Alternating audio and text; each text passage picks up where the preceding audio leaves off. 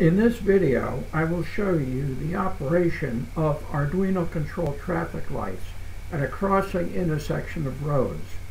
The lights are modeled after an intersection about 1 kilometer from my flat.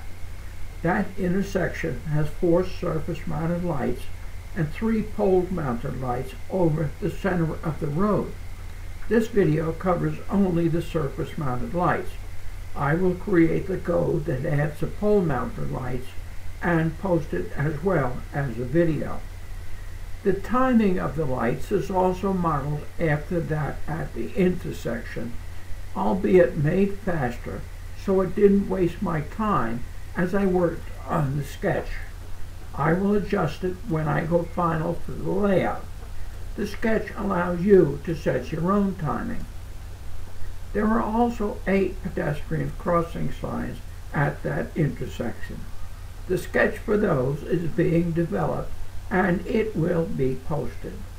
So subscribe or follow us on Facebook, link below, to stay up to date. In this video, there will be 2 views of the lights operating. They should be enough for you to decide whether you like the sketch or not. The first will show you the lights on a breadboard that I use to check the operation of an Arduino sketch before I move on to making full use of the sketch for animation of something in my layout. The breadboard is one that I put together on prototype board. It is so much easier and faster to use than those plastic things. I have a video on why and how I make them.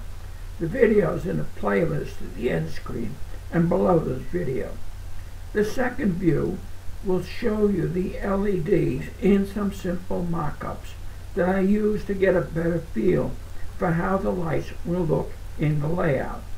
The mock-ups are made of plastic straws, card, and 5mm LEDs connected to magnet wire. Watch my video on using magnet wire with LEDs.